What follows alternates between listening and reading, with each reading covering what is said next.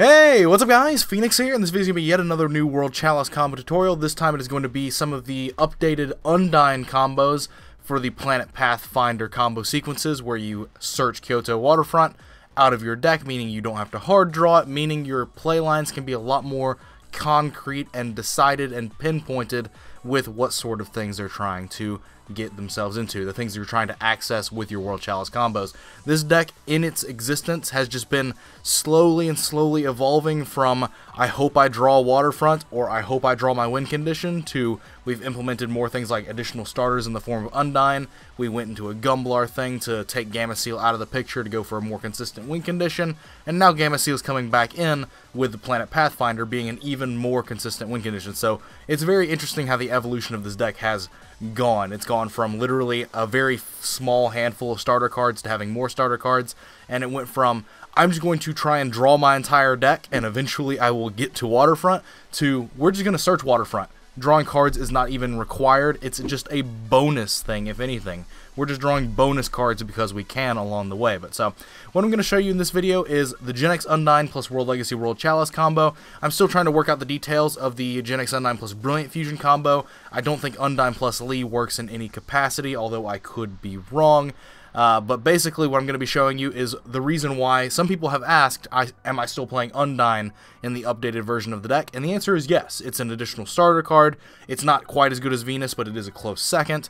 And honestly, it's just something you want to play to increase the consistency of opening starter cards in your deck. So I'm going to show you two variations of this combo. One is just Undine plus World Legacy World Chalice, and then I'm going to show you another variation of the combo, which is an expandable form, which is Undine plus World Legacy World Chalice plus any monster, but we'll get to that a bit later. But before I show you this combo, if you like the video, be sure to leave a thumbs up and leave a comment letting me know what you think. And if you're new here, consider subscribing if you already haven't, and if you want to check out more combo tutorials, the channel is littered with them, so I'd be glad to have you. But anyway, this combo, Undine plus World Legacy World Chalice and no other monsters in your hand. This is a combo that I'd also consider doing as a default combo in any sort of sided game if I'm performing this combo, because the ending board is a Gameciel and a Saryuja. You draw 2 cards total, one off Ningirsu and one off Saryuja after you've drawn 4 and put 3 back, so you get to keep a card, so you essentially do draw 2 cards, putting yourself back at 5 cards in hand at the end of your play.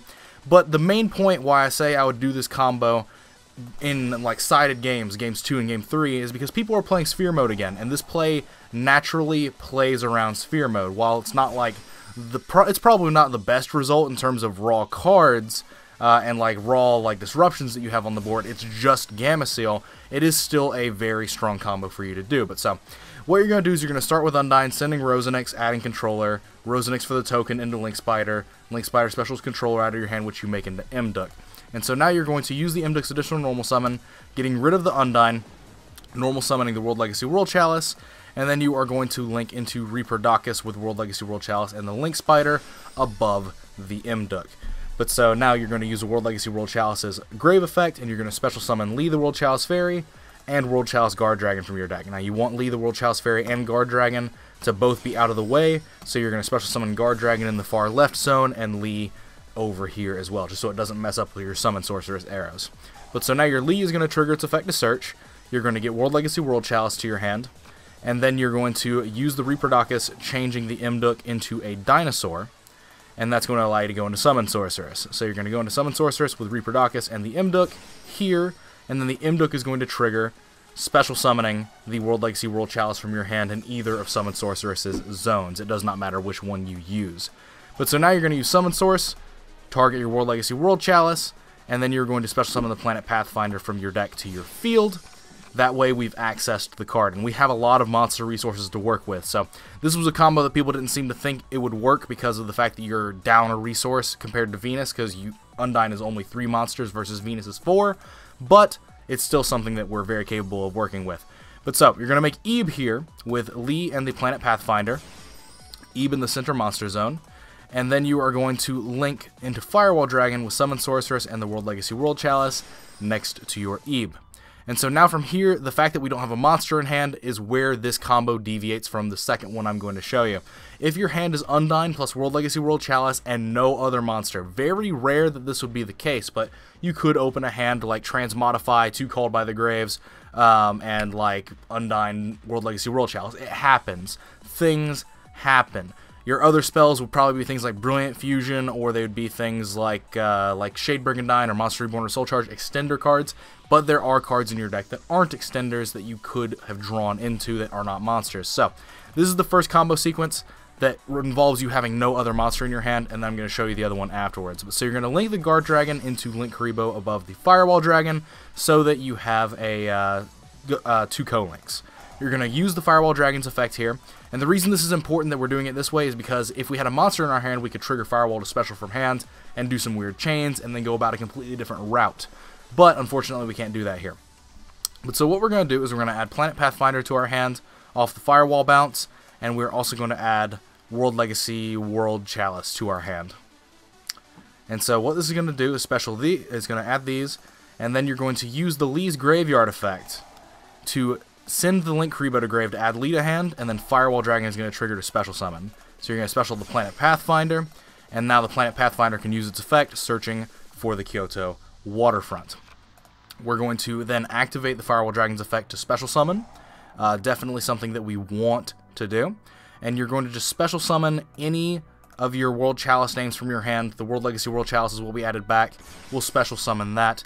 And then we're going to activate the Kyoto waterfront. And so now from here, we're going to use the Guard Dragon, banishing for Genex Controller. And so now what we've got access to here is we're actually just going to get a cheeky little Ningirsu draw 1. I'm sorry. That was my throat deciding it wanted to not participate in the video. But so what we're going to do is we're going to link the controller into an Mduk. And then we have the ability to trigger Firewall Dragon's effect here, but not needed. We're not going to use this either. But what we're going to do is we're going to link into Ningirsu here. We're only going to get 1 draw off Ningirsu, but then we're also going to get a draw off Saryuja, so we are still displacing the cards that we invested into the combo. I said that in a previous combo video where you really don't need to be getting too greedy with your Ningirsu draws, or your draws in general, because as long as you are displacing the number of cards that you invested into the combo sequence, then you're completely fine because you're getting those resources back. So we've invested 2 cards into this combo, and we're going to be drawing 2 cards at the end of it. So it's displaced itself, and then we have all the stuff on the field as pluses. So things to consider. But so what we have is we've drawn 1 off Ningirsu. You don't need to be too greedy with it, like I said. You're drawing 1. It's perfectly fine. You have things like Exodius or Soul Charge or stuff that you can actually use to like recycle it back into your extra deck if you're playing those sorts of things. But the main thing here is that we have 4 monsters on the field now for our Saryuja play. So what we're going to do is we're going to activate Kyoto Waterfront, adding Gameciel to the hand. If you drew the Gameciel off of the Ningirsu draw, or if you had it in your hand already, this is another play you could utilize because you could just go into Saryuja, put it back, and then search it again because you'll have the counters on Waterfront. But so, what we have access to here is we're going to go into the Saryuja, a 4-material Saryuja. You may think it's like not economical to do something like that, but in reality, it's perfectly fine to do because, like I said, this has its merits, right? You've used a lot of resources into this, but it's kind of fine because you have the World Legacy World Chalice engraved that can be banished for succession next turn, meaning you can revive Ningirsu or Firewall Dragon under the Saryuja, and that's good for resource. The Saryuja and the Gameciel here in sided games plays around raw sphere mode, which is something that people are siding again, so there is merit in that as well.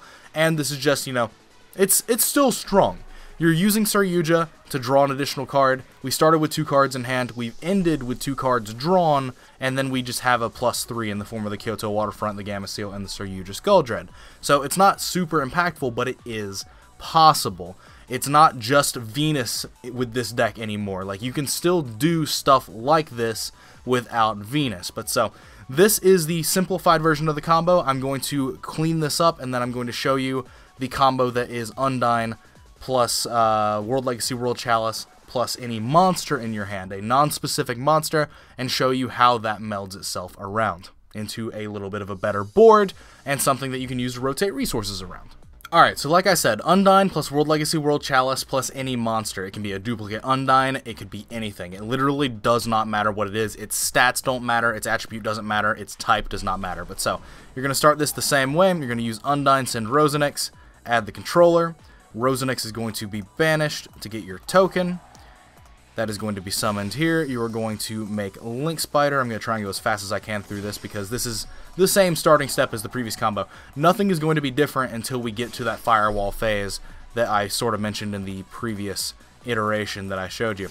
But so this into this, additional normal summon for the World Legacy World Chalice, into Reaperdocus, World Legacy World Chalice triggers, getting Lee and Guard Dragon, Lee here, Guard Dragon here. Guard Dragon being here is really important in this one. It wasn't so important in the last one if you had no monster, but now it's going to be triggering Firewall Dragon, so it does need to be in that far left-hand zone. And so then from here, or in the far right-hand zone, depending on what side you're going to make Summon Sorceress on. It doesn't matter which side you're working on, depending on what your extra deck is.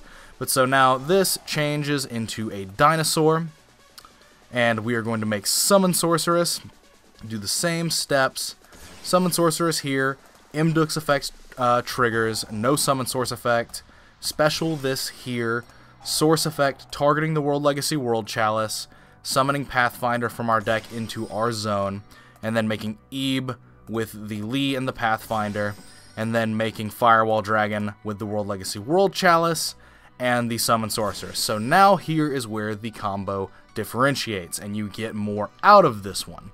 So what we're going to be doing is we're going to be linking away the Guard Dragon into Link Kuriboh like the previous combo, but now Firewall Dragon can legally trigger to special from hand. So we're going to do that. Then we're going to activate its effect to bounce 2 cards. So now what we're going to do is we're going to bounce Planet Pathfinder, and we're going to bounce World Legacy World Chalice to our hand again. Same cards that we bounced last time, but this time we get to special the Planet Pathfinder next to Firewall. And then we get to trigger the Planet Pathfinder to search for Kyoto Waterfront, which is then going to trigger Firewall Dragon's effect to special summon again. So we're going to special summon whatever that random monster was in our hand to the zone next to Firewall.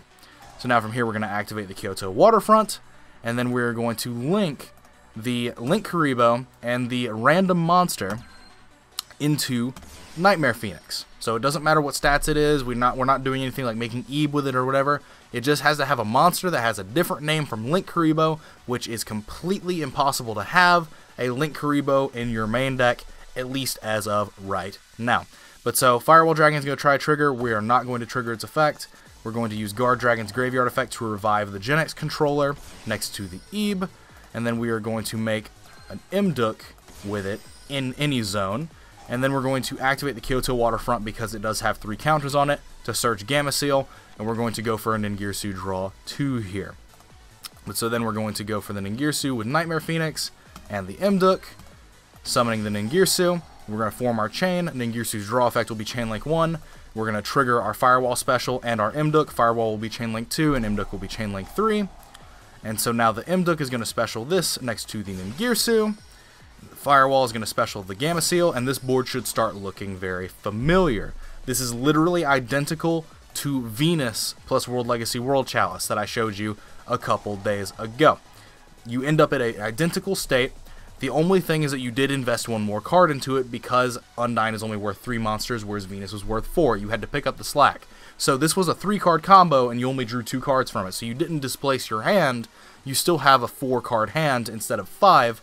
But it is something that still yields you, a good thing. It yields you Gameciel, and it's going to yield you a live Firewall. But so you send the Firewall to add Lee back to hand, link these 2 into Aurum, the Eve will trigger its effect, specialing the Lee, and then you get to use Aurum to ditch this and get the Firewall back, making the Firewall live. So while you did not end with all of the cards back in your hand that you invested into the combo sequence, you do still end on a live Firewall Dragon, Gameciel with 5 counters. You did draw 2 cards, which is better than none. That means you still have a 4-card hand if you only did a 3-card combo with this play, and all that sort of stuff. And now what's notable is that because the Firewall Dragon is live as well, if the monster that you had to invest into this card combo into doing the Phoenix play with the Link Kuriboh, if that was a hand trap like Ash, Droll, or whatever, you get that back. You get that back. You could just get it back off Firewall Dragon immediately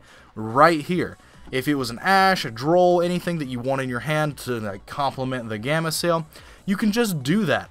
And while this board is something that I would do probably only in game 1s, because this board loses to sphere mode, your opponent could sphere mode this, this, and this, and then you're just like, well, I guess I lose.